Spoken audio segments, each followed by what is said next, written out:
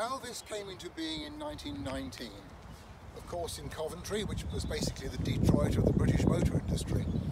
They quickly developed a reputation for great sporting cars, and they were good, straightforward designs, well engineered, cars that were easy to live with and easy to maintain and reliable.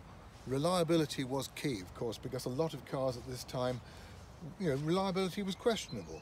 But these were a good, straightforward design, 1.5 litre engine, and whilst many people think of Alvis, they think, oh yes, the vintage models, the 1250 Ducksback or the Beetleback later models, but this is unusual because she's an Atlantic Saloon, which was basically a sporting saloon, semi-fabric body, which of course was very much, very fashionable at the time in the quest for lightness, fabric bodies. Mechanically, they are a nice car because they're so easy to work with. This has got the sports engine, twin carburetors, twin SU carburetors, and she's a late model. She's a 1250 TJ from what Alvis aficionados refer to as the revival period, because Alvis weren't built in 1930. They phased out this model, but in actual fact it was reintroduced for 31 and 32 as the TJ, TK and TL series, the final models. And by that time they were nice, they were a well-developed car, and as I say, they have today a great enduring popularity. Lots of lovely period features on this car. These flashing indicators, which were very much probably just a post-war fitment, but they're delightful.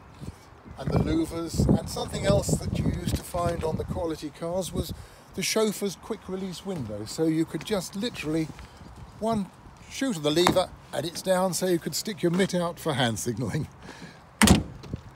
This car was restored a long time ago, about getting on 20 odd years or more, and it's been well maintained since. It's featured in the tome by Peter Hull, the Vintage Alvis, which is a great book. Again, for touring, she's got the luggage rack and discreetly fitted flashing indicators, which of course are essential really in today's traffic. Just a thoroughly nice car in every way really.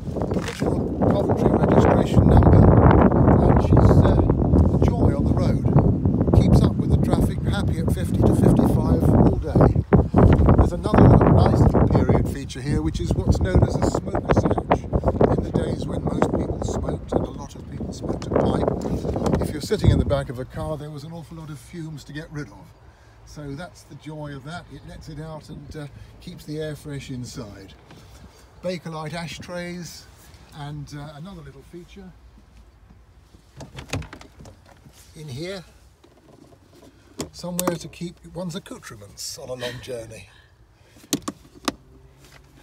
The rear blind, which was in fact, this was an early anti-dazzle device. If you had somebody behind you with bright lights, you could simply pull this, comme ça, and it would bring that down and shut out the dazzle.